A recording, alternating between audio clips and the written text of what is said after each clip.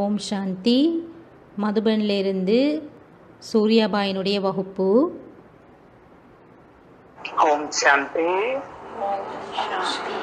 Dear divine brothers and sisters of Sri Lanka, Om Shanti, Namaste. Om Shanti. Baba loves you. You love Baba all the time. And this is the time of great intense tapasya. Baba உங்கள் எல்லாரிலையும் அன்பு வச்சிருக்கிறார். நீங்களும் பாபாவில் நிறைய அன்பு வச்சிருக்கிறீங்க. இப்போ நடந்து கொண்டிருக்கிற இந்த நேரம் நாங்கள் கடுமையாக தபஸ்யாக செய்ய வேண்டிய நேரம். அப்போ எப்போவுமே இந்த விதமாக யோசியுங்க, பாபா எனக்கு நல்ல ஒரு வாய்ப்பு தந்திருக்கிறார் தீவிரமான தபஸ்யாக செய்கிறதுக்கு. இப்போ முதல்ல நாங்கள் பாப்தாதாவை மேலே இருந்து கீழே கூப்பிடுவோம். பாப்தாதாவை இப்போ நாங்கள் எங்களோட வீட்டுக்கு எங்களுக்கு முன்னால் அழைப்போம். இப்போ நாங்கள் எல்லாரும் ஆத்மலோகத்துக்கு போவோம்.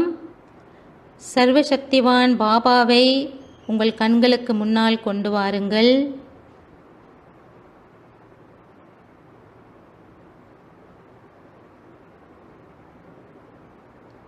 அவரை இதயபூர்வமான அன்போடு வரவேற்று கொள்ளுங்கள்.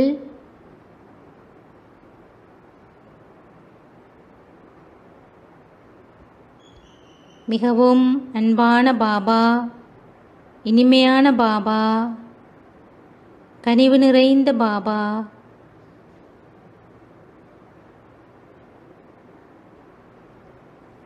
உங்களை நான் உண்மையான இதயத்தோடு அழைக்கிறேன் பாபா. தயவு செய்து கீழே வாருங்கள். நாங்கள் உங்களை நேருக்கு நேராக காண விரும்புகிறோம். இந்த நேரத்தில் பரமாத்மா கடவுள் நாங்கள் கூறுவதை கேட்பதைப் போல் உங்கள் மனக்கண்களில் காணுங்கள்.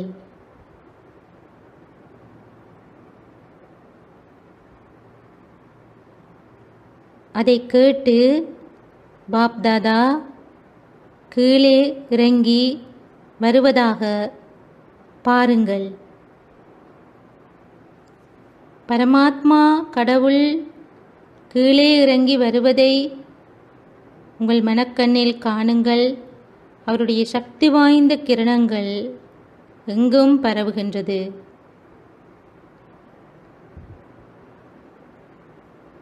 என்னை சூழ உள்ள இடம் முழுவதும் அவருடைய ஒளியாலும் சக்தியாலும் நிறைகின்றன. சிவ் பாபா சூட்சும சரீரதாரியான பிரம்மா பாபாவின் சரீரத்தில் வந்து இறங்கி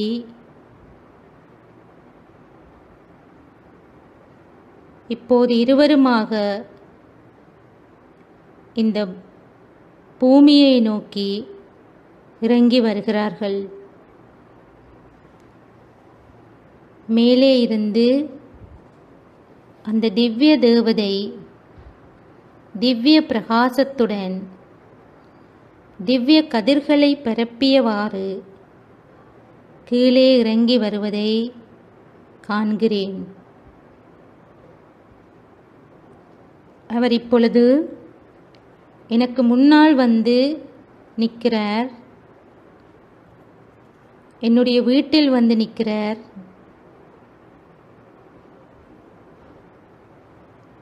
மிக இனிமையாக எனக்கு திருஷ்டி கொடுக்கிறார். சக்தி வாய்ந்த திருஷ்டி கொடுக்கிறார்.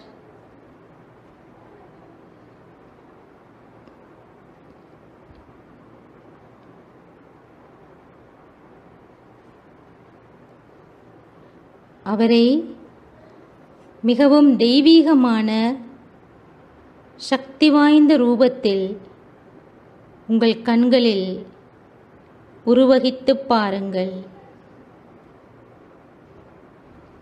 அவருடைய சக்தி வாய்ந்த தூய்மையான அன்பான கதிர்வலைகள் உங்கள் வீடு முழுவதும் பரவுகின்றது. உங்கள் வீடு முழுவதும் அந்த சக்தி நிறைகின்றது.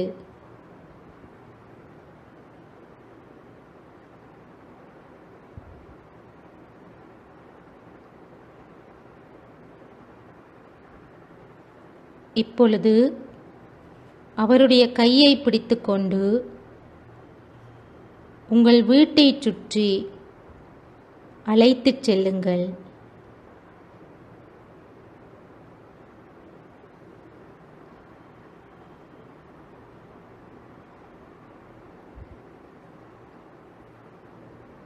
அவர் உங்கள் வீட்டின் எல்லா பக்கங்களுக்கும் திருஷ்டி கொடுக்கின்றார்.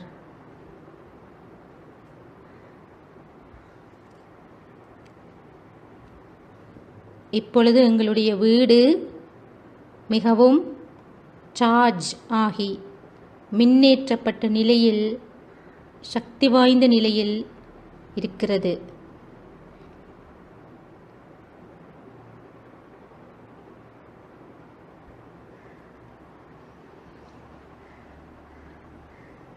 இப்பொழுது உங்களுடைய வீட்டிற்குள் மிகவும் சக்தி வாய்ந்த உணர்வலைகளை உங்களால் உணர முடியும்.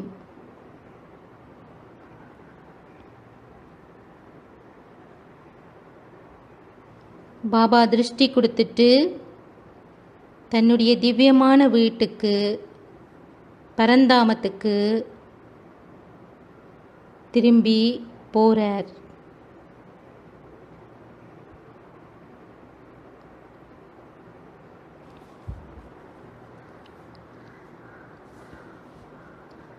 இப்படியாக ஒவ்வொரு நாளும் 5 தரம் பாப்தாதாவை நீங்கள் உங்களோட வீட்டுக்கு கூப்பிடலாம். கூப்பிட்டு இப்படி நீங்கள் அவரோட கதைக்கலாம், அல்லது திருஷ்டி எடுக்கலாம், அல்லது அவருடைய ஆசீர்வாத கரம் என்னுடைய தலைமையில் வைக்கப்பட்டிருக்குது என்றதை நீங்கள் ஃபீல் பண்ணலாம், உணரலாம். இப்படி செய்யக்குள்ள நல்ல ஒரு சக்தி வாய்ந்த உணர்வை அனுபவிக்கக்கூடியதாக இருக்கும்.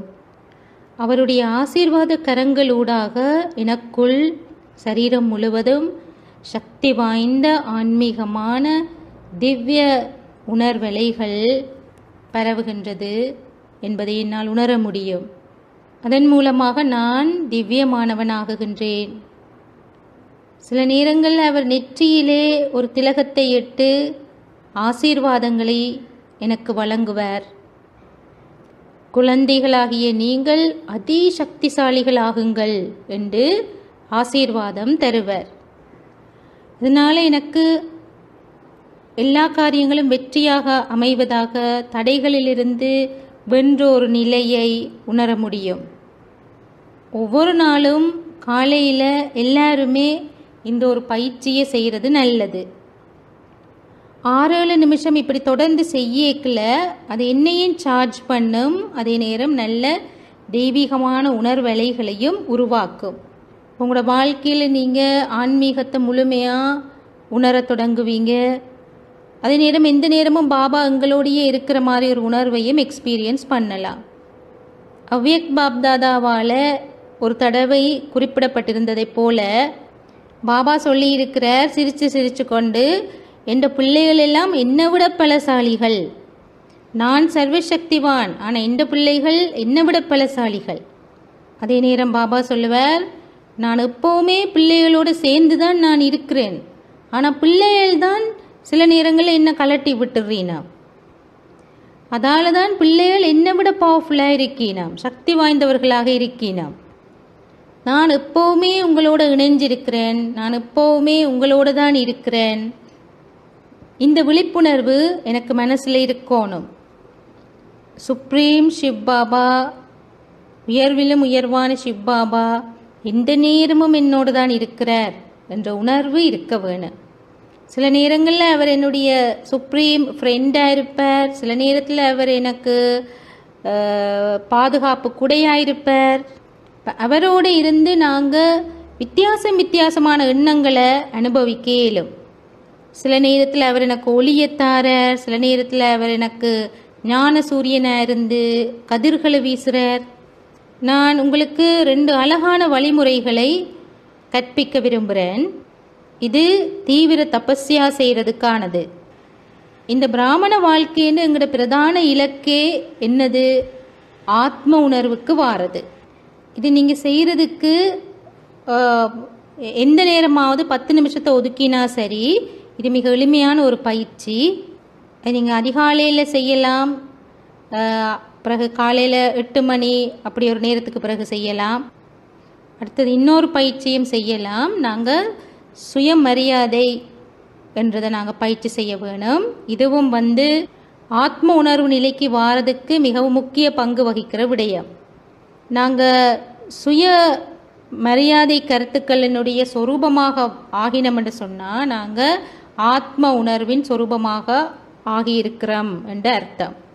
இப்போ நாங்கள் 2 பயிற்சியையும் செய்ய வேணும். முதல் 10 நிமிஷத்துக்கு ஆத்ம உணர்வு நிலையை பயிற்சி செய்யணும். அப்புறம் அடுத்த 10 நிமிஷத்துக்கு சுயமரியாதை கருத்தொண்ட பயிற்சி செய்ய வேணும். இதுக்குரிய வழிமுறை மிக இலகுவானது தான். இப்படியான ஒரு பயிற்சியை நீங்கள் வேணுமெண்டா முதல் 21 நாளைக்கு செய்து பார்க்கலாம். இது ஒரு ஆனந்தமயமான ஒரு சந்தோஷமான ஒரு உணர்வு உங்களுக்கு தரும். அதால் வாழ்க்கை ஒரு பரவசமான வாழ்க்கையாக மாறும். அதுக்கான வழிமுறை, முதல்ல அமைதியாக ஒரு இடத்துல அமருங்கள். உங்களை நீங்கள் ஆத்மாவாக பாருங்கள். சும்மா ஒரு வெறும் புள்ளியாக மட்டும் பார்க்காதீங்க, தெய்வீக சக்தி நிறைந்த ஒரு புள்ளியாக பாருங்க. ஒரு தெய்வீகமான ஒரு ஒளிப்புள்ளி தன்னிலிருந்து தெய்வீக சக்தியை பரப்பிக் கொண்டிருக்கிறத போல பாருங்க. நான் ஒரு சக்தி வாய்ந்த ஆத்மா, நான் ஒரு திவ்யமான ஆத்மா. இந்த மாதிரி உங்களை நீங்கள் தொடர்ந்து ஒரு 10 செகண்டுக்கு அல்லது 20 செகண்டுக்கு அவதானியுங்க. உங்களுக்கு தெரியும், ஆத்மாவுடைய குணங்கள் 7 குணங்கள் இருக்குது. இதில் ஒவ்வொரு குணத்தையும் நாங்கள் அக்செப்ட் பண்ண வேணும், ஏற்றுக்கொள்ள வேணும். அந்த குணாதிசயங்களை நாங்கள் சும்மா எங்களுக்குள்ளே திரும்பி திரும்பி சொல்லி கொண்டு இருக்கக்கூடாது. ஆனால் நாங்கள் அதை எங்களுக்குள்ளே ஏற்றுக்கொள்ள வேணும். அது எப்படி செய்கிறது? உங்களுக்குள்ளே நீங்கள் அதை பற்றி ஆழமாக யோசிக்கணும். முதல்ல நீங்கள் உங்களோட மனக்கண்ணில் பார்க்கணும், பிறகு யோசிக்கணும். முதல்ல நீங்கள் உங்களுக்கு சொல்லுங்கள், நான் அமைதியால் நிறைந்திருக்கின்றேன். பிறகு அதை இதயபூர்வமாக ஏற்றுக்கொள்ளுங்க. இந்த விஷயத்தை அமைதி என்றது என்னுடைய சுபாவம், அமைதி என்றது தான் என்னுடைய உண்மையான குணம். என்னுடைய மனமே எப்போதும் அமைதியானது. நான் அமைதி நிறைந்தவன். எதுவாக இருந்தாலும் என்னவாக இருந்தாலும் என் நிம்மதியை குலைக்க இயலாது. இப்படி ஒரு சக்தி வாய்ந்த எண்ணத்தை உங்களுக்கு நீங்கள் ஏற்படுத்தி கொள்ளுங்க. அமைதி என் உடைமை. கடவுள் எனக்கு இந்த மாபெரும் பொக்கிஷத்தை என் உடைமையாக்கி தந்திருக்கிறார். நான் அமைதி நிறைந்தவன். நான் அமைதி நிறைந்தவன். எனது மனதிலே எந்த விதமான ஒரு கோபமும் இல்லை. நான் கோபத்திலிருந்து விடுபட்டு ஒரு அமைதியான ரூபமாக என் அம்மாவின் பாபாவா அம்மாவா நினைச்சு அவருடைய மடியில் நான் இருக்கிறேன். இந்த பயிற்சியை 1 நிமிஷம் அல்லது 2 நிமிஷம் செய்து எனக்குள்ள நான் ஏற்றுக்கொள்ளணும். இந்த எண்ணத்தை ஆழமாக உங்கள் ஆழ் மனதிற்குள் ஊடுருவச் செய்யுங்கள். இதனால் எங்களுக்குள் இருக்கின்ற எங்களுடைய தெய்வீக புத்தி நான் அமைதியானவன் என்ற கருத்தை ஏற்றுக்கொள்ளும். எனக்கு நானே எனக்குள்ளே இருக்கிற அமைதியை யாராலையும் குழப்ப முடியாது என்ற சக்தி வாய்ந்த எண்ணத்தை கொடுக்கணும். எனக்குள்ளே இருக்கிற அமைதிக்கு முழு உரிமையும் எனக்குத்தான் இருக்குது. என்னால் முழு உலகத்துக்கும் அமைதியை பரப்ப இயலும். என்னிலிருந்து உணர்வலைகள் இந்த உலகத்துக்கு போய்கொண்டிருக்கு என்ற அந்த நல்ல உணர்வில் இருக்கணும். இதுதான் ஆத்ம உணர்வினுடைய முதலாவது படி. ரெண்டாவதாக, நான் ஞானத்தின் சொரூபமாக இருக்கிறேன். ஞானம் எனக்கு ஒரு வெளிச்சமாக இருக்குது. ஞானம் எனக்கு ஒரு சக்தியாகி இருக்குது. அது எனக்கு ஒரு வழிகாட்டியாகி இருக்குது. என்னுடைய பாதையிலே ஞானம் என்ற வெளிச்சம் ஒளியேற்றப்பட்டிருக்குது. இப்போ நான் இருட்டுக்குள்ளே இல்லை. எனக்குள்ளே இருந்த இருட்டெல்லாம் இப்போ இல்லாமல் போயிட்டுது. நான் இப்போ வெளிச்சத்தில் இருக்கிறேன், ஞான வெளிச்சத்தில் இருக்கிறேன். எனக்கு இப்போ நல்லாவே எதெல்லாம் செய்யணும் எதெல்லாம் செய்யக்கூடாது என்று தெளிவாக இருக்குது. எப்படி செய்யணும் எப்படி செய்யக்கூடாது என்றதிலையும் தெளிவாக இருக்கிறேன். என்னத்தை யோசிக்கணும் என்னத்தை யோசிக்கக்கூடாது என்றதிலையும் தெளிவாக இருக்கிறேன். இப்படியான எண்ணங்களை உங்களுக்கு நீங்கள் சொல்லிக்கொள்ளுங்கோ. நான் ஒரு ஞானம் நிறைந்த ஆத்மா, ஆன்மீகத்தில் நிறைந்த ஞானம் உள்ள ஆத்மா. ஞானக்கடலாக இருக்கிற கடவுளே வந்து பரிபூர்ணமான ஞானத்தை எனக்கு தந்திருக்கிறார். இப்போ எந்த ஒரு அறியாமையும் இல்லை. இந்த மனதில் இருந்தும் புத்தியில இருந்தும் அறியாமை என்ற இருள் முழுசாக இல்லாமல் போயிட்டுது. மூன்றாவது, நான் அன்பால் நிறைந்திருக்கிறேன். நான் அன்பு நிறைந்த ஆத்மா. உங்களை நீங்கள் உங்களோட கண்ணுக்கு முன்னால் கொண்டு வாங்க, இந்த மாதிரி சிந்தியுங்க. நான் அன்பால் நிறைந்த ஆத்மா. நான் அன்பு கடலிடமிருந்து அன்பை பெற்றுவிட்டேன். நான் அன்பை அனுபவித்து கொண்டிருக்கிறேன். இந்த உலகத்தில் இருக்கிற எல்லா ஜீவராசிகள்லையும் எனக்கு அன்பு நிறைந்திருக்குது. நான் இந்த உலகத்தில் இருக்கிற எல்லா மனுஷரையும், இயற்கையையும், மிருகங்கள், பறவைகள், அனைத்து ஜீவராசிகள், புழு பூச்சி எல்லாத்திலையும் அன்பு செலுத்துகிறேன். எனக்கு வெறுப்புன்றதே இல்லை. இப்போ இந்த மனதில் எரிச்சல் பொறாமை எல்லாம் இல்லை. இப்போ நான் அன்பில் நிறைந்திருக்கிறேன். இப்போ நான் என்னிலிருந்து எல்லாருக்கும் அந்த அன்பு போய் சேர வைக்கிறேன். என்னை சுற்றி அன்பான அதிர்வலைகளால் நிரப்பி வச்சிருக்கிறேன். என் வீட்டுக்குள்ள, என் குடும்பத்தில் எல்லார்லேயும் அன்பு நிறைந்த உணர்வுகளை நிறைத்து வைத்திருக்கிறேன்.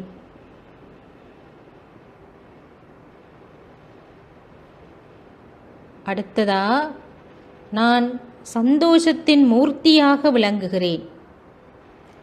நான் இன்னிலேண்ட சந்தோஷமான குதூகலமான ஒரு ஆத்மா.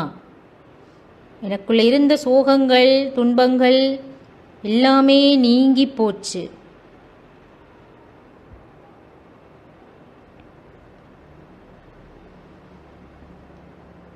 நான் ஆனந்தமே ஆனந்தம் என்றிருக்கிறேன். இப்போ இந்த வாழ்க்கையில் இனிமே எந்த துன்பமும் இல்லை. பாபா வந்து எனக்கு சந்தோஷம் என்ற ஒரு கிஃப்ட் தந்திருக்கிறார், ஒரு பரிசு தந்திருக்கிறார். இப்போ இந்த கருத்துக்களை பற்றி திருப்பி திருப்பி உங்களுக்குள்ள யோசியுங்க. யோசிக்கிறதோடு சேர்ந்து அதை இதயபூர்வமாக மனம் ஏற்றுக்கொள்ளணும். அது முக்கியம். மனம் நான் சொல்கிறத ஏற்றுக்கொள்ள வேண்டும். ஏற்றுக்கொள்ளுதல் என்ற அந்த வார்த்தைக்கு நிறைய முக்கியத்துவம் கொடுங்க. ஒரு குண இயல்பை பற்றி உங்களோட மனதில் நீங்கள் சிந்திச்சா அதை மனசை ஏற்றுக்கொண்டு அதை உங்களோட சொந்த குணமாக நீங்கள் உணர வேணும்.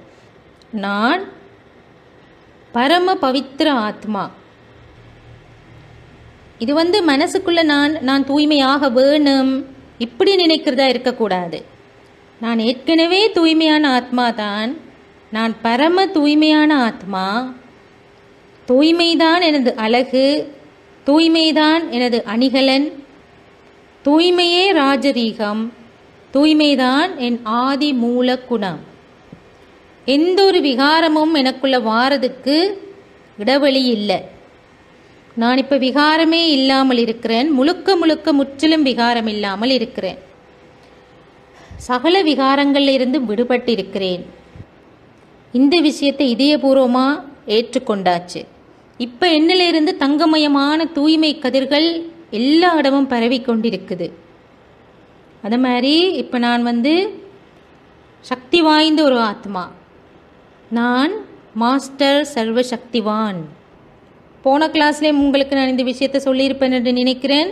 நான் மாஸ்டர் சர்வசக்திவான் என்று சொல்லிக்கொண்டு எங்களை சுத்தவரை சக்தி வாய்ந்த ஒரு ஒளிப்புலம், ஒளி வட்டம், ஓரா ஒன்றை கிரியேட் பண்ண வேணும். ஒரு சக்தி வட்டத்தை உருவாக்கணும். சில நேரங்களில் தூய்மையின் சக்தி புலத்தை உருவாக்க வேணும், அல்லது சக்தியின் சக்தி புலத்தை உருவாக்க வேணும். அதேவேளை நான் அந்த ஒளி வட்டத்துக்கு நடுவில் நான் இருக்கிறேன் என்று உணர வேணும், மனக்கண்ணில் பார்க்கணும். இப்படி ஒரு சக்தி புலத்தால் உருவாக்கப்பட்ட ஒளி வட்டத்துக்குள்ளே நான் இருக்கிறதுனால எந்த ஒரு வைரஸோ இனியிலேருந்து சக்தி வாய்ந்த வைரஸ் வந்தாலும் இந்த சக்தி வட்டத்துக்குள்ளே ஊடுருவ இயலாது என்று நினைக்க வேணும். இது அப்படி ஒரு சக்தி வாய்ந்த உங்களை சுற்றி இருக்கிற ஒரு கோட்டை என்று நீங்கள் நினைக்கணும். என்னை சுற்றி இருக்கிற சக்தி வாய்ந்த கவசம் என்று நினைக்கணும். நான் பாதுகாக்கப்பட்ட நிலையில் இருக்கிறேன். இப்போ எப்பவுமே ஒரு நாளைக்கு 2 தரமாவது ஒரு நிமிஷமாவது இப்படி ஒன்று ப்ராக்டிஸ் பண்ணணும். இப்படியே உங்களை சுத்த வர சக்தி வாய்ந்த ஒரு ஒளி வட்டத்தை உருவாக்குங்கோ, கிரியேட் பண்ணுங்க. இவ்விதமாக நீங்கள் ஆத்ம உணர்வு பயிற்சியை வளர்த்து கொள்ளலாம். ஒரு 10 நிமிஷத்துக்கு இப்படி செய்யலாம். இப்போ எப்பவும் உங்களோட மனசில் உருவகப்படுத்தி பார்க்குறது விஷுவலைசிங், அடுத்தது ஞானத்தை கடையிறது சேர்னிங், இது 2ஐயும் வச்சுக்கொள்ளணும். மனதில் உருவகப்படுத்தி பார்க்குற விஷுவலைசன் சில நேரத்தில் சேர்னிங் இப்படி இருக்கக்கூடாது. 2ம் ஒரே நேரத்தில் இருக்கணும். ஏனெண்டா எங்களோட மனதில் நாங்களே சிந்தித்து உருவாக்குற எங்களோட சொந்த எண்ணங்கள் எங்களுக்கு சிறந்த அனுபவங்களை தரும். மனசில் என்ன விதமாக சிந்திக்கணும் என்ற ஒரு வழிமுறை எனக்கு தெரியாட்டி புத்தி ஸ்திரமாக இருக்காது. இப்போ எங்களுக்கு போதிய அளவு அனுபவங்கள் கிடைக்காது, அனுபவங்கள் குறைஞ்சு கொண்டு தான் போகும். இதுக்காக நீங்கள் ஒவ்வொரு நாளும் குறைஞ்சது 10 நிமிஷம் செலவழிக்கலாம். அடுத்ததாக நீங்கள் சோம்பலா தூங்கி வழிஞ்சு ஒன்று கேட்கலாம். அந்த மாதிரி நேரம் இல்லாமல் நல்ல ஃப்ரெஷ்ஷாக புத்துணர்வாக இருக்கிற நேரத்தில் உங்களுக்காக, உங்களோட புத்திக்காக தெளிவான, சுத்தமான, உற்சாகமான எண்ணங்களை நீங்கள் சிந்திக்க வேணும். இப்போ இந்த மாதிரி ப்ராக்டிஸ் நீங்கள் காலையில் 5 மணி 6 மணி அல்லது 7 மணிக்கு இப்படி செய்து பார்க்கலாம். அடுத்தது சுயமரியாதை பயிற்சி. நீங்கள் 12 சுயமரியாதை கருத்துக்களை குறித்து கொள்ளணும். இப்போ இனி அதில் ஒவ்வொன்றா எடுத்து ப்ராக்டிஸ் பண்ணி பார்க்கணும். முதல் சொன்ன வழிமுறைகளை மனதில் வச்சுக்கொள்ளணும். முதலாவது நிலை ஏற்றுக்கொள்ளல். இப்போ உதாரணத்துக்கு நான் ஒன்று சொல்கிறேன். நான் ஒரு மகான் ஆத்மா என்ற அந்த எண்ணத்தை எடுத்துக்கொண்டா இது எங்களோட சுயமரியாதையில் உண்டு. இதை நீங்கள் உங்களோட மனதுக்குள்ளே ஆழமாக எடுத்துக்கொள்ளணும். இதயம் அதை ஏற்றுக்கொள்ளணும். கடவுளே என்னை பார்த்து சொல்லியிருக்கிறார், நீ ஒரு மகோன்னதமான ஆத்மா, நீ ஒரு சாதாரண மனிதன் அல்ல. இந்த பூமியில், இந்த மண்ணில் நீ பிறந்திருக்கிறது ஒரு உன்னதமான திவ்ய காரியத்துக்காக. உங்களுடைய செயற்பாடுகள் எதுவும் சாதாரணமானது இல்லை. நீங்கள் இந்த பூமியின் ஒரு மகாத்மா. இது உங்களுக்கு நல்ல ஒரு உற்சாகத்தை தரும். இந்த ஆத்ம உணர்வு பயிற்சியிலையும் சுயமரியாதை பயிற்சியிலையும் உங்களுக்கு ஒரு நல்ல ஒரு உணர்வு கிடைக்கும். எங்களோட மனதில் ஓடுற வேறு தேவையில்லாத எண்ணங்கள் தானாகவே இல்லாமல் போயிடும். இது ஒரு ரகசியம். எல்லா பிராமண ஆத்மாக்களும் தெரிஞ்சிருக்கணும். பொதுவாக பிராமணர்கள் என்ற முறைப்பாடு மனசில் ஒரே வீணான எண்ணங்கள் வந்து கொண்டிருக்குது என்றது தான். வீணான எண்ணங்களை எங்களால் கட்டுப்படுத்த முடியலை என்று சொல்லுவினோம். இதன் ரகசியம், மனம்ன்றது எண்ணங்களின் சக்தி. மனதுக்கு சிந்திக்கிறது ஒரு சுபாவம். அப்போ அது இயல்பாகவே சிந்திச்சு கொண்டு தான் இருக்கும். ஒன்றில் மனதை தண்டை பாட்டில் நீ என்னத்தையாவது யோசிச்சு கொண்டு இருந்து விட்டுட்டு இருக்கணும், அல்லது அதுக்கு நல்ல அழகான சக்தி வாய்ந்த சுவாரஸ்யமான எண்ணங்களை நாங்கள் கொடுத்து கொண்டிருக்கணும். எப்படி மனதுக்கு எண்ணங்களை உற்பத்தி ஆக்குறதுக்கு கொடுக்கணும் என்ற வழிமுறை எங்களுக்கு தெரிஞ்சதாக இருந்தால் மனம் அங்கேயும் இங்கேயும் ஓடிக்கொண்டு இருக்காது. இந்த சக்தி வாய்ந்த மேன்மையான எண்ணங்கள் எங்களோட மனதுக்கும் புத்திக்கும் உணவு. அப்போ மனம் புத்தி ஸ்திரமாகும். இப்படி மனதுக்கு தொடர்ந்து நாங்கள் உணவூட்டி கொண்டிருக்கணுமா இருந்தால் இந்த ஞான களஞ்சியம் எங்களுக்குள்ள நிறைஞ்சிருக்கணும். இப்போ நான் மகோன்னதமான ஆத்மா என்ற அந்த பாயிண்ட் எடுத்துக்கொண்டா நான் எழுதணும், நான் ஏன் மகோன்னதமான ஆத்மா. சில பேருக்கு மனம் அதை ஏற்றுக்கொள்ளாது. அது சொல்லும், நான் என்னோட மகோன்னதமான ஆத்மான்னு என்ன சொல்ல இயலும். அவைக்கு மனம் சொல்லும், நான் மகோன்னதமானவனாக இனி ஆகலாம், எப்படி ஆகலாம்ன்றதை பற்றி நான் வேணுமெண்டா யோசிக்கலாம். ஆனால் இங்கே ஒரு விஷயத்தை நாங்கள் நினைச்சு கொள்ளணும், கடவுள் என்னை பார்த்து சொல்கிறார், நீ ஒரு உன்னதமான ஆத்மான்னு சொல்கிறார். அடுத்தது நாங்கள் யோசிக்கணும், 2500 வருஷமாக நாங்கள் திவ்யமான ஆத்மாக்களாக இருந்த நாங்கள், அப்போ நாங்கள் மகோன்னதமானவர்கள் தானே. இப்போ நீங்கள் என்னோடு சேர்ந்து நினையுங்க, எங்கள்கிட்ட இப்போ பரிபூரணமான ஞானம் இருக்குது, நாங்கள் வாழ்க்கையில் தூய்மையை ஏற்றுக்கொண்டிருக்கிறோம், பரமாத்மா பரமதந்தையோடு இணைந்திருக்கிறோம். அப்போ நாங்கள் மகோன்னதமானவர்கள் இல்லையா?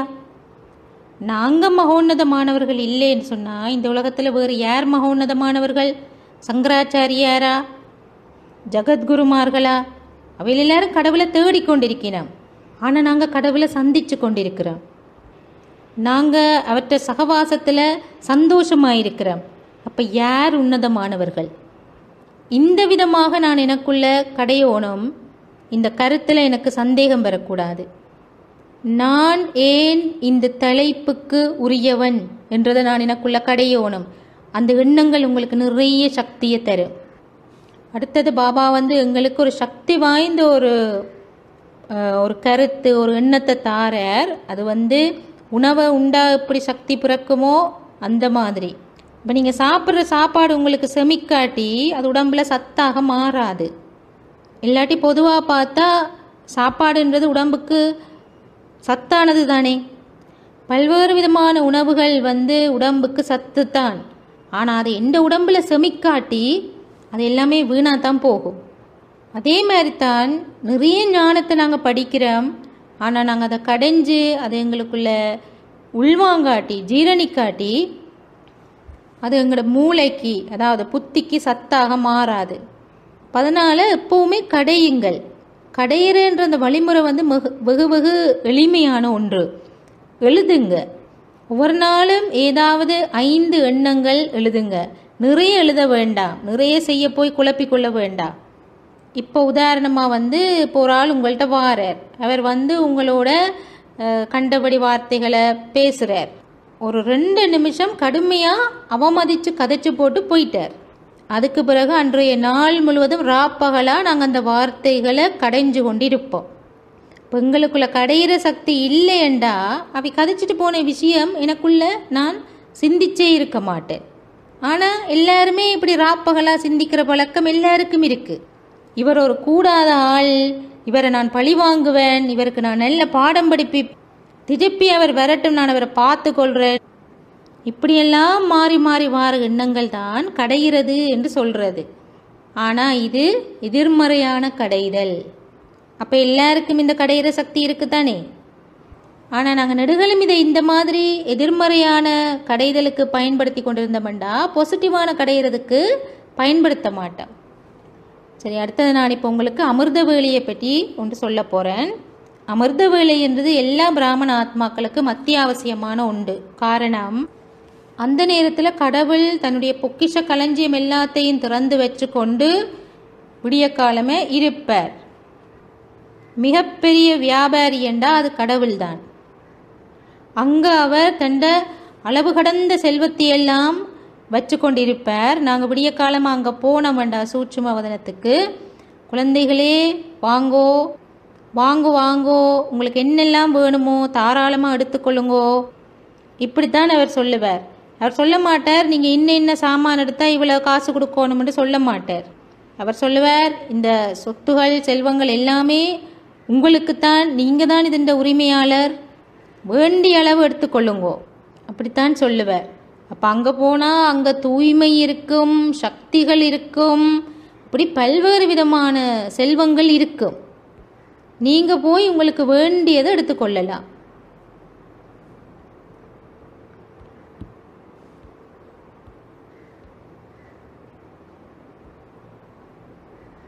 அமிர்த வேளைக்கு ஹிந்தியில் இன்னொரு பெயர் இருக்குது, பிரம்ம முகூர்த். முகூர்த்தம் என்றால் நேரம், அது ஒரு சமஸ்கிருத வார்த்தை. பிரம் என்றால் பிரம்மலோகம், அதாவது பரந்தாமம்.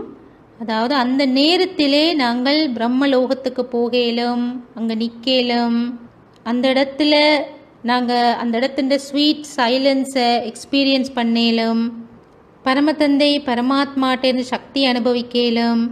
அப்போ எல்லாருமே இந்த நேரத்தில் அமிர்த வேளையை அனுபவிக்க வேணும். அமிர்த வேளை யோகத்தை திட்டமிட்டு ஒரு பிளான் போட்டு அனுபவிக்க வேணும். அந்த நேரமே நான் என்னுடைய நாளுக்குரிய திட்டத்தையும் போற்றோனும். இந்த ஒரு பயிற்சியை நான் ஒரு நாளில் 5 தடவைகள் பயிற்சி செய்வேன்.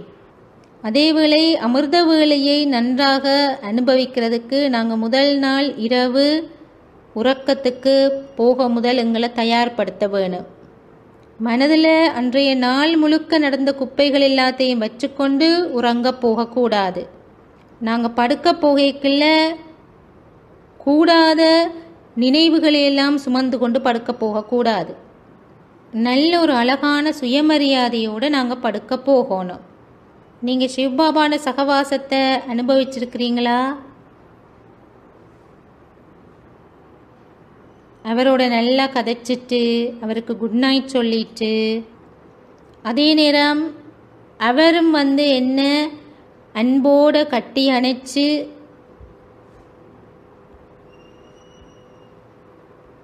எனக்கு குட் நைட் சொல்கிறதா அனுபவித்து உணர்ந்துட்டு பாபாவை கூப்பிடுங்க. பாபா நீங்கள் வாங்கோ, வந்து என்னோட படுங்கோ, நீங்கள் எனக்கு அம்மா, நான் உங்களோட மடியில் படுக்க போகிறேன். அப்படியே பாபாவோட அன்றைக்கு நாள் முழுக்க நடந்த விஷயங்கள் எல்லாத்தையும் கதைக்கோணும்.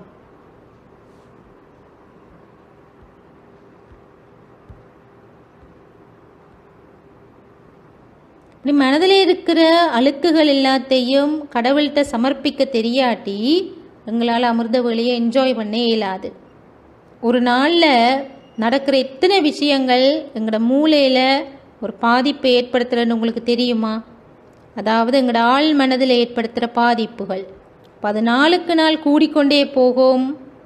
அதை எங்களால் இல்லாமல் ஆக்க இயலாது.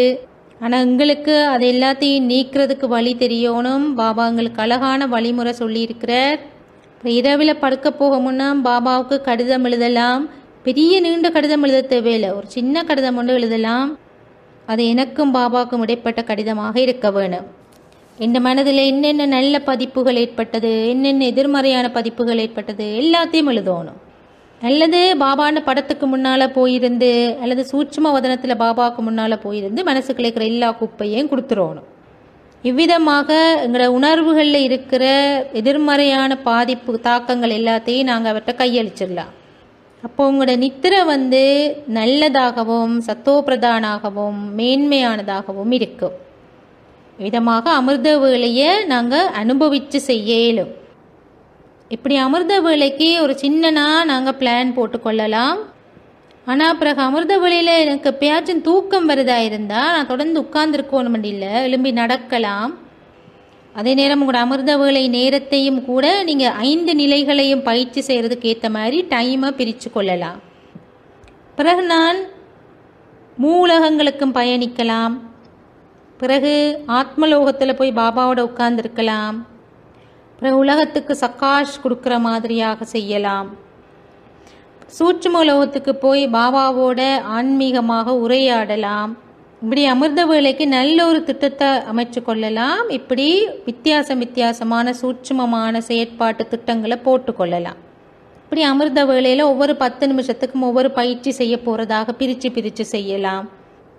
இப்படி எங்களோட பயிற்சிக்கு ஏற்ற மாதிரி எங்களோட இன்ட்ரெஸ்ட் விருப்பங்களுக்கு ஏற்ற மாதிரி நாங்கள் எங்களோட அமிர்த வேலையை பாகுபடுத்தி செய்யலாம். சரி, இப்போ நாங்கள் சூட்சும லோகத்துக்கு போவோம் என்று சொல்லிட்டு நாங்கள் சூட்சும லோகம் போகலாம். சில பேருக்கு ஆத்மலோகம் போகத்தான் விருப்பமாக இருக்கும்.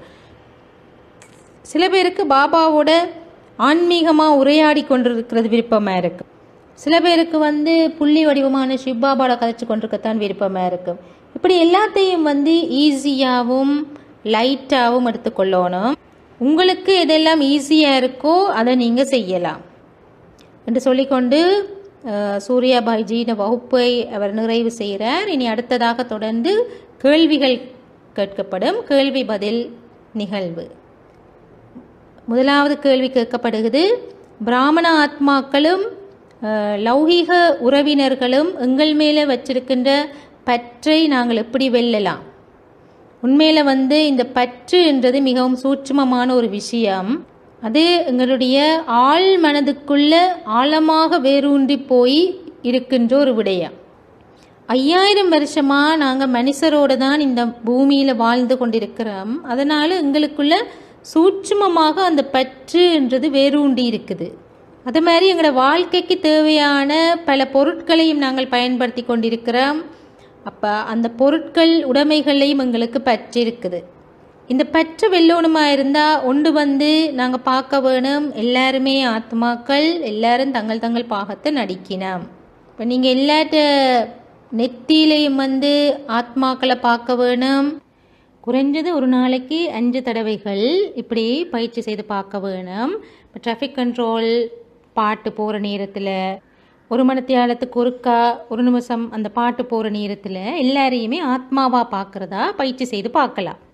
சில வேளையில் எங்களுக்கு முன்னால் ப்ராக்டிக்கலாக ஆக்கள் அந்த நேரத்தில் இல்லாமல் கூடியிருக்கலாம். ஆனால் மனோ அளவில் நாங்கள் விஷுவலைஸ் பண்ணி மனத்திரையில் அப்படி ஒரு காட்சியை உருவாக்கி கூடி பார்க்கலாம். எனக்கு முன்னால் 1000 மக்கள் நிற்கினோம், அவை அவ்வளோ பேருமே ஆத்மாக்கள், சரீரங்களை பார்க்காமல் அப்படி பார்க்குறத ப்ராக்டிஸ் பண்ணலாம். அவையில் எல்லாரும் தத்தமக்கண்டு உள்ள பாகங்களை வகிச்சு கொண்டு இருக்கினோம். இந்த உலகமே ஒரு நாடகம் இப்படியெல்லாம் நினைக்கிறது. அடுத்ததாக அதே நேரத்தில் இந்த உலகத்தில் நான் இந்த கண்ணால் பார்க்குறது எல்லாமே அழியக்கூடியது, எதுவுமே அமரத்துவமானது இல்லை, இப்படி ஒரு உணர்வோட பார்க்குறது. எல்லாமே இந்த உலகத்தோடையே இருந்துடும், எல்லாம் இந்த உலகத்திலேயே அழிஞ்சு போயிடும் என்ற உணர்வோடு இருக்கிறது. ஆனால் ஆத்மா அழியாது, ஆத்மாவினுடைய ஆன்மீக பொக்கிஷங்கள் அழியாது.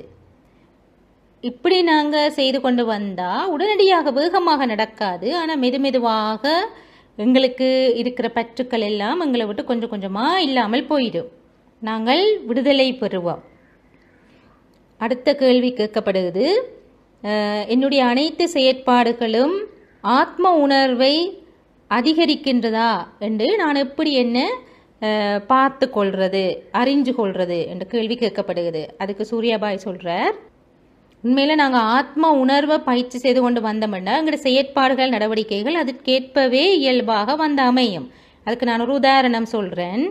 நீங்கள் முரளிகள் மூலமாகவும் இப்படி கேள்விப்பட்டிருப்பீங்கன்னு நினைக்கிறேன். எப்போவுமே பாபா சொல்லுவார், சிவ் பாபா தான் எனக்கு அட்வைஸ் சொல்கிறார், அறிவுரை சொல்கிறார் என்று சொல்லி நான் எப்பவும் எடுத்துக்கொள்ள வேணும். சில நேரத்தில் பிரம்மா பாபா தான் எனக்கு அறிவுரை ஏதாவது சொல்லுவாராக கூட இருக்கலாம் முரளி மூலமாக. அதில் ஏதாவது தவறான ஒரு வழிகாட்டல் ஒன்று கொடுக்கப்பட்ட விட்டதாக இருந்தால் சிவபாபா சொல்லியிருக்கிறார், அதை நான் சரிப்படுத்துவேன். ஒரு அவ்வியக்த முறையில் பாபா இதை தெளிவுபடுத்தி இருந்தார், தானே அப்படி சொன்னேன் நான் என்று சொல்லி. சிவ்பாபா பிரம்மா பாபாவினுடைய வாயினால் வாருகின்ற ஒவ்வொரு வார்த்தைக்கும் தான் பொறுப்படுத்தவர். ஏனெண்டா பிரம்மா பாபா எப்பவுமே ஆத்ம உணர்வு ஸ்திதியை பயிற்சி செய்தவாறு தான் இருப்பார். அவரால் எந்த ஒரு தவறான செயலையும் அவர் செய்ததில்லை. அதே நேரத்தில் அதனால் அவரால் எந்த ஒரு தவறான ஆலோசனையையும் கொடுக்க இயலாது. இப்போ பிரம்மா பாபாண்ட வாயால் வார வார்த்தைகள் தவறான வார்த்தைகளாக இருக்க வாய்ப்பில்லை, அவை சரியான வார்த்தைகளாகவே இருக்கும் என்றதுனால தான் பாபா அப்படி சொன்னவர். அப்போ நாங்கள் ஆத்ம உணர்வு நிலையை பயிற்சி செய்தால் எங்களோட வார்த்தைகள் செயற்பாடுகளும் சரியானதாகத்தான் இருக்கும். உங்களால் இலகுவாக புரிஞ்சு கொள்ளக்கூடியதாக இருக்கும். நீங்கள் ஆத்ம உணர்வு நிலையை பயிற்சி செய்து வருவீர்களே, ஆனால் நீங்கள் சூட்சுமமாக கூடி ஏதாவது தவறு செய்தால் உங்களோட சூட்சுமமான அக உணர்வு உங்களுக்கு அதை உணர்த்தும், சுட்டி காட்டும். அப்போ எங்களோட மனசாட்சி சொல்லும், இப்படி செய்யாதீங்க, இது தவறு, இப்படி பதில் சொல்கிறார். அடுத்தது அடுத்த கேள்வி கேட்கப்படுகிறது. இப்போ இந்த கொரோனா நோயினால் பாதிக்கப்பட்டு சரீரத்தை நீத்த ஆத்மாக்கள் எல்லாரும் இறுதி உலக விநாசத்துக்கு முதல் மறுபிறவி எடுப்பினமா அது என்ற ஒரு கேள்வி. அதோடு சேர்ந்து இன்னொரு கேள்வி கேட்கப்படுகிறது. இந்த கொரோனா காலப்பகுதிக்குள்ளே சரீரத்தை விட்டு போன பிகே குழந்தைகள் ஆத்மாக்கள் திருப்பி உலக விநாசத்துக்கு முதல் இன்னொரு பிறவி எடுப்பினமா என்ற கேள்வி கேட்கப்படுகிறது. அதுக்கு பிரதர் சொல்கிறார், யாரெல்லாம் இப்போ சரீரத்தை விட்டு போகினமோ அவையில் எல்லாரும் நிச்சயமாக இன்னொரு சரீரம் எடுத்துத்தான் தீருவினம். ஆனால் இந்த கொரோனா சூழ்நிலையால் சரீரத்தை விட்டு போகிற ஆத்மாக்கள் கொஞ்ச நாளைக்கு சரீரமற்ற நிலையில் சுட்டி கொண்டு திரிவினம். அது எப்படி எவ்வளோ காலம் என்றதெல்லாம் அவையின் கர்ம கணக்கை பொறுத்தது. இன்னொரு ரகசியம் பாபா சொன்னதை நான் இப்போ உங்களோட பகிர்ந்து கொள்ள போகிறேன். பாபா சொல்லியிருந்தவர், டிஸ்ட்ரக்ஷன் நேரத்தில், விநாச நேரத்தில் பல ஆன்மா விநாச நேரத்தில் விநாசத்துக்கு அண்மித்த காலப்பகுதியில் சரீரத்தை விட்டு போகிற ஆத்மாக்கள் ஒரு 10 வருஷத்துக்குள்ளேயே அவர்கள் பல பிறவிகள் எடுப்பார்கள். 10 வருஷத்துக்குள்ளேயே குறைஞ்சது 5 பிறவியாவது அவள் எடுப்பினான். சில வேளையில் 8 பிறவிகள் எடுப்பினான். ஏன் அப்படி அந்த குறுகிய காலத்துக்குள்ள அவையில் பல பிறவிகள் எடுக்கணும் என்று சொன்னால், ஒவ்வொரு தரமும் ஆத்மா பிறக்கேக்கிலையும் இறக்கேக்கிலையும் நிறைய கர்ம கணக்குகளை அது தீர்க்குது. அப்போ அவை நிறைய கர்ம கணக்குகள் எஞ்சி இருக்கிறத தீர்க்க வேண்டி இருக்கிறதுனால அந்த குறுகிய காலத்துக்குள்ளே பல பிறவிகள் எடுத்து முடிப்பின. இப்போ இந்த பிறப்பு என்ற சம்பவங்களில் நிறைய கர்ம கணக்கு தீர்க்கப்படுவது உண்டு. யாரெல்லாம் புத்தி யோகம் செய்யாமல் இருக்கிறார்களோ அந்த ஆத்மாக்கள் எல்லாரும் பல பிறவிகள் எடுக்க வேண்டி வரும். பொதுவாக பிராமண ஆத்மாக்கள் இந்த இறுதி நேரத்தில் சரீரத்தை விட்டு போராக்கள் பல பிறவிகள் எடுக்க மாட்டினம். அவர்கள் சில வழியில் போய் ஒரு நல்ல குடும்பத்தில் இந்த கடைசி கணங்கள் வரும் வரைக்கும் போய் பிறப்பின. அவர்கள் இறுதி நேரத்திலேயும் கூட அவர்களை ஞானத்துக்கு கூட்டிக் கொண்டு வருவின. ஆனால் ரொம்பவும் மோசமான கர்ம கணக்குகளோட வாழுகின்ற பிகே இல்லாத ஆத்மாக்கள் இந்த இப்போ இனி வரப்போகிற இந்த 10-12 வருஷத்துக்குள்ள பற்பல பிறவிகளை இறந்து பிறந்து எடுத்துக்கொண்டு இருப்பின. அடுத்த கேள்வி கேட்கப்படுகிறது பிரதர்கிட்ட. பிரம்ம பாபா சத்திய யுகத்தில் தன்னுடைய 2வது பிறவியில் என்னவாக இருப்பார்? அப்படியே தொடர்ந்து திரேதாயுக கடைசி வரைக்கும் அவருடைய பாகங்கள் என்னவாக இருக்கும்? அப்போ பிரதர் சொல்கிறார், சத்திய யுகத்தில் 1வது பிறப்பு அவர் நிச்சயமாக நாராயணனாக, 1வது நாராயணனாக பிறப்பார். பிறகு அவர்கிட்ட 2வது பிறப்பில் அவர்கிட்ட நிலை கொஞ்சம் குறைவாக இருக்கும், பாரிய அளவில் இல்லை. அவர் இன்னொரு இடத்துல ஒரு ராஜாவாக கூட தன்னுடைய 2வது பிறப்பில் பிறப்பாராக இருக்கலாம்.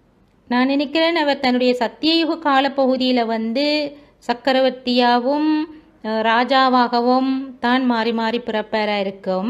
ஆனால் பிறகு திரேதா யுகத்தில் அவர் நிலை கொஞ்சம் குறைஞ்சிடும் என்றதுனால அவர் ராஜ குடும்பத்துக்குள்ள ஒரு உறுப்பினராக இருப்பார். அப்படியே திரேதாயுக கடைசி வரைக்கும் அவர் ஒரு ராஜ குடும்ப உறுப்பினராக இருக்கலாம். அங்கே அவர்கிட்ட பொசிஷன் நல்ல மாதிரி இருக்கும். அவர் எப்பவுமே ராஜதானி, அதாவது அரண்மனைக்குள்ளேயே சீவிப்பார். திரேதா யுகத்தில் அவர் ராஜாவாகவோ அல்லது சக்கரவர்த்தியாகவோ இருக்க மாட்டார் என்று நினைக்கிறேன். அடுத்த கேள்வி கேட்கப்படுகிறது, இந்த கலியுகத்திலிருந்து சத்திய யுகமாக உலகத்தில் எப்படி படிப்படியாக மாற்றங்கள் ஏற்படும், இதை பற்றி கொஞ்சம் விபரமாக கூற முடியுமா? அதுக்கு பதிலாக பிரதர் சொல்கிறார், இது கொஞ்சம் பெரிய கேள்வி. இந்த கேள்விக்கு பதில் குறைஞ்சது ஒரு 15 நிமிஷமாவது கதைக்க வேண்டி வரும். அடுத்த கிழமை நாங்கள் மீண்டும் சந்திக்கும் போது இந்த கேள்விக்குரிய விவரங்கள் பற்றி நாங்கள் உரையாடுவோம். அடுத்த கேள்வி கேட்கப்படுது பிரதரிடம், எங்களுடைய தூய்மை மட்டத்தை நாங்கள் அதிகரிக்கணுமா இருந்தால் அதுக்குரிய வழிமுறைகள் சிலதை சொல்லும்படி கேட்கப்படுகிறது. இப்போ பிரதர் சொல்கிறார், இது ஒரு மிக நல்ல கேள்வி. இது நேரடியாகவே எங்களுடைய யோக பயிற்சிகளோட தொடர்பு பட்டது. எங்களுடைய யோகா அபியாசங்கள் வந்து எவ்வளத்துக்கு உயர்விலும் உயர்வாக போய்கொண்டிருக்குதோ அவ்வளத்துக்கு எங்களுடைய தூய்மையின் மட்டமும் உயர்ந்து கொண்டு போகும். ஆனால் அதே நேரத்தில் இது வந்து ஒரு நீண்ட ஆன்மீக முயற்சி பயணம். அதனால் இடையில மனம் சோர்ந்து தளர்ந்து போயிடக்கூடாது. அப்போ மனதில் வந்து எப்போவுமே ஒரு எண்ணத்தை வச்சிருக்க வேணும். நான் பரம பவித்திர ஆத்மா, தூய்மையான அதி உன்னத தூய்மையான ஆத்மா, நான் ஒரு தூய்மையின் தேவதை. இப்படியாக நாங்கள் எங்களுக்குள்ள சிந்திக்கணும். சில நேரத்தில் வந்து இந்த ஒரு எண்ணம் எங்களுக்குள்ள ஒரு நெகட்டிவான ஒரு ரியாக்ஷனை உருவாக்கிடும், ஒரு செயற்பாட்டை உருவாக்கிடும். சில நேரத்தில் எங்களுக்குள்ள என்னென்ன விதமான தூய்மை இல்லா தன்மைகள் இருந்ததோ அது எல்லாம் மேலே மேலே வர தொடங்கிடும். அப்போ நாங்கள் சில பயந்துருவோம். இந்த நேரத்தில் நான் அதை கொஞ்சம் சகிச்சு கொள்ளணும், அதிகம் குழம்பக்கூடாது. இது நான் இப்படித்தானே நினைச்சேனா, நான் எனக்கே இப்படியெல்லாம் எண்ணங்கள் உணர்வுகள் வருகுது. இப்போ இது வந்து ஒரு விதத்தில் துப்புரவாக்குற ப்ரோசஸ் நடக்குது. அப்போ நாங்கள் வந்து தொடர்ந்து ஆத்ம உணர்வு நிலை, யோக பயிற்சி, தூய்மை பற்றிய சிந்தனைகளினுடைய பயிற்சி, சுய மரியாதை கருத்துக்களை பயிற்சி செய்கிறது, இதுகள் எல்லாமே வந்து எங்களுடைய தூய்மை மட்டத்தை அதிகரிக்கிறதுக்கு உதவி செய்யும். அதே நேரத்தில் இன்னும் ஒரு சிம்பிள் ப்ராக்டிஸ் ஒன்று இருக்குது. அதிகாலையில் நீங்கள் எழும்பினோடனே நீங்கள் சாப்பிடக்குள்ள பிறகு நீங்கள் தண்ணி குடிக்கிற நேரத்தில் அந்த குடிக்கிற தண்ணிக்கு வந்து நிறைய திருஷ்டி கொடுத்துட்டு குடிக்கணும். For food, and remember, serving time with true heart, with inner feeling, I am supremely pure soul. 7 தரம் நினைக்க வேணும், நான் ஒரு அதி உன்னதமான தூய்மையான ஆத்மா. இப்போ இதன் மூலமாக அந்த தூய்மையான உணவும் தூய்மையான தண்ணியும் எங்களோட உடம்புக்குள்ளே போகிறதுனால நாங்கள் நிறைய வழிமுறைகளில் தூய்மையாக்கப்படுவோம். இதுவும் வந்து ஒரு பெரிய தலைப்பு தான். அடுத்த முறை திருப்பி இந்த கேள்விக்கு மேலதிகமான பதிலை பிரதர் சொல்லுவேன் என்று சொல்கிறார். அடுத்ததாக பிரதர்கிட்ட ஒரு கேள்வி கேட்கப்படுகிறது. நீண்ட காலமாக ஞானத்தில் இருந்தும் தங்களுடைய சில சன்ஸ்காரங்களை மாற்றாமல் இருக்கிற சில பிகேயால் மற்ற பிகேகளுக்கு ஒரு மனோரீதியான மன உளைச்சல் ஒன்று ஏற்படுத்தப்படுகிறது. இந்த மாதிரி சூழ்நிலையில என்ன செய்யணும்? அப்போ பிரதர் சொல்கிறார், இந்த மாதிரி சம்பவங்கள் பல எங்களோட பிராமண குடும்பத்தில் நடக்கிறது வளமை. இப்போ இப்படி ஒரு கேள்வி வந்து 20 வருஷத்துக்கு முதல்ல பாப்தாதாட்ட கேட்கப்பட்டது. பாபாட்ட வந்து பிள்ளைகள் முறையிடுறது வழக்கம். பாபா, இந்த ஆள் வந்து கலியுகவாசிகளை விட ரொம்ப மோசமான ஆள், அந்த மாதிரி இந்த ஆள் நடந்து கொள்ளுது, இந்த பிரதர் அப்படி, இந்த சிஸ்டர் அப்படின்னு சொல்லி பாபாவுக்கு சொல்லுவினமா பிள்ளைகள் வந்து. சில கலியுகத்தில் இருக்கிற ஆக்கள் இவையில விட எவ்வளவோ பெட்டராக இருக்கீனாம் என்று வந்து பாபாவுக்கு சொல்லுவினமாம். அப்போ பாபா சொல்லுவாராம், இப்போ பாபா சொன்னாராம், அப்படி சொல்லக்கூடாது, இது வந்து உங்களோட குடும்பம், இந்த குடும்பத்தோடு தான் உங்களுக்கு கர்ம கணக்குகள் எல்லாம் இருக்குது. நீங்கள் உங்களோட சுயமரியாதையில் எப்பவுமே இருக்க வேணும். அதே நேரம் உங்களோட மனசில் வந்து நீங்கள் இது அவங்களோட பாகம் அவங்க செய்து கொண்டு போயினம், நான் அவைகளுக்கு அமைஞ்ச பாகத்தால் நானேன் பாதிக்கப்பட வேணும் அன்னு நினைச்சா நாங்கள் எப்போவுமே பாதுகாப்பாக இருப்போம். 5 நிமிஷம் ஒரு இடத்துல அமைதியாக இருந்து அந்த ஆத்மாவுக்கு தொடர்ந்து நல்ல உணர்வுகளையும் நல்லாசிகளையும் கொடுக்க வேணும். எந்த ஒரு பிராமண ஆத்மாவும் அப்படியானவருக்கு ஒரு நல்ல உணர்வை கொடுப்பாராக இருந்தால் அவருக்கு மாறுறதுக்கு நிறைய உதவியாக இருக்கும். ஆனால் அதே நேரத்தில் நாங்கள் விளங்கி கொள்ள வேணும், எல்லா இடத்துலையுமே எல்லா குடும்பங்கள்லையுமே யாரோ ஒருத்தர் இப்படி இருந்து கொண்டு தான் இருப்பார். அவைகளை பற்றி நாங்கள் கவலைப்பட தேவையில்லை, அது அவைகளுக்குண்டு அமைஞ்ச பாகம். அடுத்த கேள்வி பிரதர்கிட்ட கேட்கப்படுகிறது. இறுதி நேரத்தில், இந்த கல்பத்தின் இறுதி நேரத்தில் பிராமண ஆத்மாக்களோடு என்னென்ன விதமான தீர்ப்பனவுகள் எங்களுக்கு வரும்? பிராமண ஆத்மாக்களோடு தான் எப்படியோ எங்களோட கர்ம கணக்குகள் எல்லாமே. அப்போ அவைகளோட உறவு ரீதியாக பிரச்சனைகள் வரலாம், எங்களுக்கு உடம்புக்கு வருத்தங்கள் வடிவத்தில் வரலாம். சில நேரத்தில் பிராமண குடும்பத்தில் உள்ள அங்கத்தவர்கள்ட்ட இருந்து எனக்கு நெகட்டிவ் ஃபீலிங்ஸ் வார ஒரு கர்மிக் கணக்கும் கூட எனக்கு இருக்கலாம். ஆனால் நான் சொன்ன மாதிரி நீங்கள் உங்களை சுத்த வர ஒரு ஒளிவட்டத்தை உருவாக்கினீங்களா இருந்தால் இப்படி பழைய கணக்குகள், பழைய விஷயங்கள் எங்களுக்கு ஏதோ ஒரு வடிவத்தில் மாறி மாறி வந்து கொண்டிருக்கும். ஆனால் எங்கள் மனசில் நாங்கள் ஒரு எண்ணத்தை வச்சுருக்க வேணும், நான் எப்பவுமே நல்ல உணர்வுகளையே மனதில் வச்சிருக்க வேணும். இப்படி நான் இந்த மனதுக்கு நான் எப்படி இருக்க வேணும் என்ற ஒரு விதிமுறையை உருவாக்கி வச்சிருந்தேன்னு சொன்னால் வெளியிலேருந்து வர அந்த நெகட்டிவ் உணர்வலைகள் எனக்குள்ளே வராது, நான் பாதுகாப்பாக இருக்கலாம். அடுத்த கேள்வி கேட்கப்படுது சகோதரியிடம், எங்களோட கடந்த கால பிராமண வாழ்க்கையில் நாங்கள் செய்த தவறுகள் என்ற குற்ற உணர்வுல இருந்து எப்படி வெளியில் வாரது, மனதை திருப்தி நிலைக்கு கொண்டு வாரது இந்த சரீரத்தை விட்டு நாங்கள் போக முதல். அப்போ அதுக்கு பிறகு சொல்கிறேன், நான் ஏற்கனவே சொல்லியிருந்தேன், நான் பாபாஸ் ரூமுக்கு போய் அங்கே ஒவ்வொரு நாளும் ஏதாவது ஒரு கடிதம் எழுத வேணும், எழுதி என் மனதை நான் லேசாக்கி கொண்டு வர வேணும்.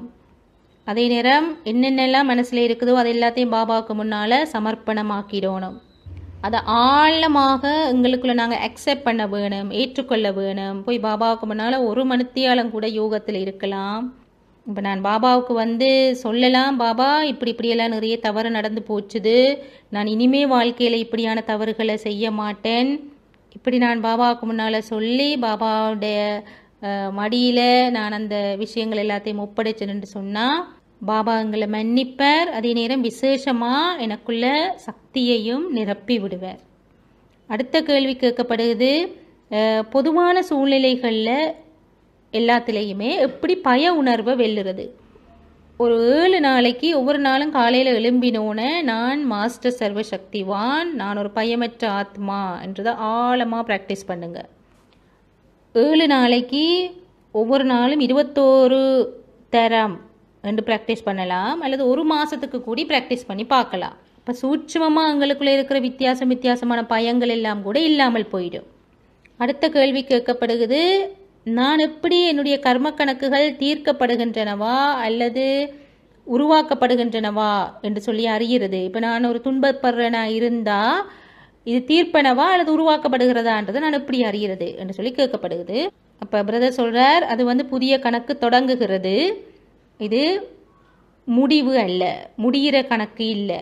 இப்போ நான் துன்பப்படுறனா இருந்தால் அங்கே ஒரு கணக்கு தொடங்குது. ஆனால் யாராவது என்னை துன்பப்படுத்தி ஆனால் நான் துன்பப்படையில என்றா அந்த கணக்கு அங்கே முடியுதுன்ற அர்த்தம்.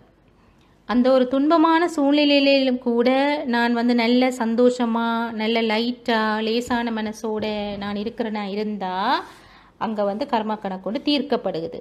ஆனால் நீங்கள் ஒரு மனக்குழப்பத்தோட கவலையோட தடுமாற்றத்தோட இப்படியெல்லாம் இருக்கிறீங்களா இருந்தால் நாங்கள் கர்ம கணக்கை பன்மடங்காக அதிகரிக்கிறோம்.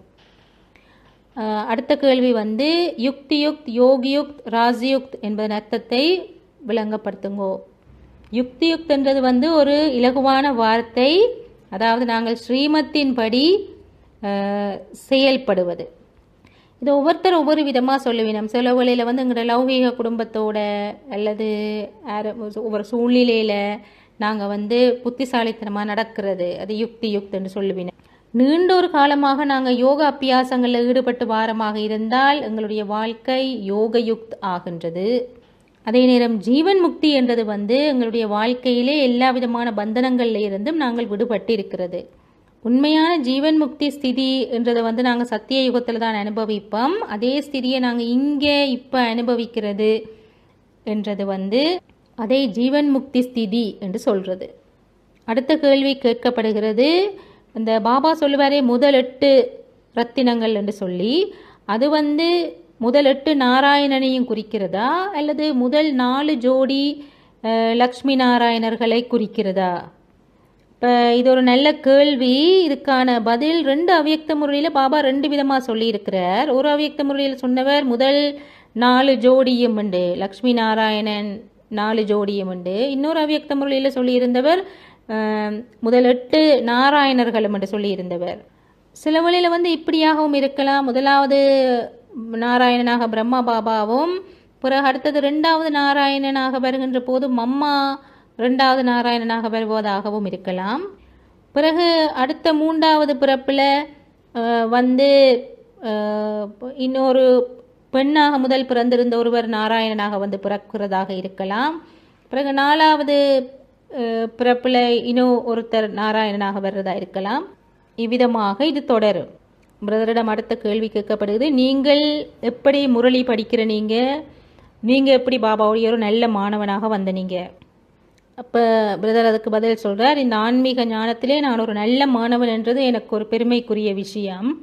அதே நேரம் நான் முரளியை எப்போவுமே என்ஜாய் பண்ணி படிக்கிறேன். நான் ஆரம்ப காலத்தில் நான் 3 விதமான பயிற்சிகள் செய்தேன். நான் ஒரு ஆத்மா, இந்த நெற்றியின் 2 புருவங்களுக்கு மத்தியில் இந்த முரளியை கேட்குறேன்றதை பயிற்சி செய்வேன். காதால முரளியை கேட்டுக்கொண்டிருக்கிறேன் என்று நான் நினைப்பேன். அடுத்தது இன்னொன்று நான் ஒரு ஏஞ்சல், தேவதை, கடவுள்தான் என்னுடைய ஆசிரியராக இருந்து எனக்கு கற்பித்து கொண்டிருக்கிறார். அடுத்தது 3வது பயிற்சி கடவுள்கிட்ட இருந்து கதிர்கள் ஃபவுண்டன் போல சக்தி வாய்ந்த கதிர்கள் என்னுடைய மூளைக்குள் நிறைகின்றது. நான் அவருக்கு முன்னாலே இருந்து அவருடைய வாக்கியங்களை கேட்டுக்கொண்டு அதே நேரத்தில் அந்த சக்தி வாய்ந்த கதிர்களில் மூழ்கி கொண்டிருக்கிறேன் என்ற உணர்வில் கேட்டுக்கொண்டு இருப்பேன். அப்போ அந்த நேரத்தில் யோகாவும் முரளி படித்தல் 2ம் ஒரே நேரத்தில் நடந்து கொண்டு இருக்கும். அதன் மூலமாக என்னுடைய மூளை தெய்வீகமானதாக ஆகிறதுனால எனக்கு எல்லா விதமான முரளியின் ரகசியங்களையும் உணரக்கூடியதாக இருக்கும். இது என்னுடைய பாக்கியம் என்று தான் நான் நினைக்கிறேன். என்னால் முரளியை விளங்கக்கூடியதாக இருந்தது, நன்றாக உணரக்கூடியதாக இருந்தது, கிரகிக்கக்கூடியதாக இருந்தது. அடுத்த கேள்வி கேட்கப்படுகிறது பிரதரிடம், பாப் தாதா குல்ஜா தாதி இந்த சரீரத்தில் வரைக்கல பரந்தாமம் என்ன வெறுமையாகி விடுறதா அல்லது என்ன நடக்கிறது? இதை பற்றி புதிய மாணவர்களுக்கு எப்படி சொல்கிறது? இந்த கேள்வி சாக்கார் பிரம்ம பாபாவிடம் ஒரு மாணவனால, ஒரு பிரதரால் கேட்கப்பட்டது. அவர் ரொம்ப இன்டெலிஜென்ட்டான ஒரு பிரதர். அப்போ அவர் இப்படி கேட்டவர். அப்போ அவர் பாபாவை பார்த்தே நேர கேட்டவர், பாபா இப்போ நீங்கள் எங்களுக்கு முன்னால் உட்கார்ந்துருக்கிறீங்க, அப்போ இப்போ என்ன பரந்தாமம் வெறுமையாவோ இருக்கும்? இப்போ பாபா சொன்னார், அப்படி இல்லை. இப்போ பாபா சொன்னார், இது ஒரு பெரிய ஒரு ரகசியம், இது மகா யோகிகளுக்குத்தான் விளங்கும். அவரால் ஒரே நேரத்தில் பல பாகங்களை நடிக்க இயலும். அதால் பாபா இருக்கிற இடம் ஒரு நாளும் வெறுமையாக போகாது. அடுத்த கேள்வி கேட்கப்படுகிறது, ஞானத்தின் மூலமாகத்தான் நாங்கள் யோகம் செய்கிறோம் என்று சொல்லி, அப்போ ஏன் ஞானம் நிலைச்சிருக்கிறதுக்கு ஒரு சுத்தமான புத்தி வேணும் என்று சொல்லப்படுறது, ஆனால் அதே நேரம் தூய்மை என்றது யோகத்தின் மூலமாகத்தான் வரும் என்று சொல்லப்படுகிறது. அப்போ எது முதல், யோகமா ஞானமா? முதல்ல வாரது ஞானம் தான். பிறகு ஞானத்தின் அடிப்படையில் தான் நாங்கள் யோகயுக்தாகிறதும் தூய்மையாகிறதும். நாங்கள் எவ்வளவுக்கு எவ்வளவு யோகயுக்தாகிறோமோ அவ்வளவுக்கு எங்களுடைய தூய்மை அதிகரிக்கும், எங்களுடைய ஞானம் அதிகரிக்கும். அதால இந்த 3 விஷயங்களும் ஒன்றோடு ஒன்று இணைந்து தான் செயல்படும். அடுத்த கேள்வி கேட்கப்படுகிறது, இந்த உலகம் உருண்டையானது. அப்போ நாங்கள் எந்த பாகத்தில் நின்று மேல் நோக்கி கையை காட்டி பரந்தாமம் என்று சொல்லும்போது உலகம் முழுவதுமே சுற்றி பரந்தாமத்தை நாங்கள் சுட்டி காட்டுறோம். அப்போ உலகத்தை சுற்றியே பரந்தாமம் இருக்குதா? இந்த கேள்வி ஒரு இந்தியாவினுடைய ஒரு பெரிய விஞ்ஞானியாக இருந்த பாபாண்ட குழந்தையினால் கேட்கப்பட்டது. அவரிடம் இந்த கேள்வி கேட்கப்பட்டது. இதுக்கு அந்த விஞ்ஞானியாக இருக்கிற பிரம்மகுமார் பிரதர் பதில் சொன்னவர், இந்த பூமி, இந்த சூட்சுமலோகம், பரந்தாமம், இந்த 3 உலகங்களுமே ஒரு புள்ளி என்று அவர் சொன்னார். இப்போ புள்ளின்னு சொன்னால் புள்ளிக்கு மேலே கீழே என்று சொல்லி எந்த பக்கத்தையும் நாங்கள் காட்ட இயலாது. இப்போ நீங்கள் உலகத்தின் எந்த பக்கத்தில் இருந்தாலும் நீங்கள் அதை நம்ப வேணும் அல்லது நீங்கள் அனுபவிக்க வேணும், பரந்தாமம் மேலே தான் இருக்குது என்று. அடுத்த கடைசி கேள்வி நாங்கள் பாபாவை அழைக்கின்ற போது பாபா பௌதிகமாகவே வாராரா அல்லது சூட்சுமமாக வாரவரா? இப்போ பிரதர் சொல்கிறார், பாபா சூட்சுமமாக தான் வாரவர். அப்போ அடுத்த கேள்வி கேட்கப்படுகிறது, 14 வருஷங்களாக யக்யாவில் நடந்த அந்த தீவிர தபஸ்யா காலமும் ஒரு லாக்டவுன் மாதிரி தான், பாசிட்டிவான லாக்டவுன் மாதிரி. எப்படி பாபா அந்த காலத்தில் பிள்ளைகள் எல்லாரையும் பிஸியாக வச்சுருந்தவர். அதில் நிறைய பேர் சின்ன பிள்ளைகளாக இருந்தவே, அவை லொக்கிக் ஸ்டூடெண்ட்ஸாயும் இருந்தவே. அப்போ பாபா நிறைய அவைண்ட லொக்கிக் படிப்பில் அவையில் பிஸியாக வச்சுருந்தவர். அதே நேரம் அங்கே 400 சகோதர சகோதரிகள் எல்லாருமா இருந்தவே. அவையில் எல்லாருக்கும் பாபா சேவையில் பிஸியாக வச்சுருந்தவர். ஓம் சாந்தி. இத்தோட பிரதர் முடிக்கும் போது ஒரே ஒரு நல்ல உணர்வை மனதில் உருவாக்கி கொண்டு ஒரு சில நிமிடங்கள் யோகத்தில் அமர்ந்து நிறைவு செய்கிறார்.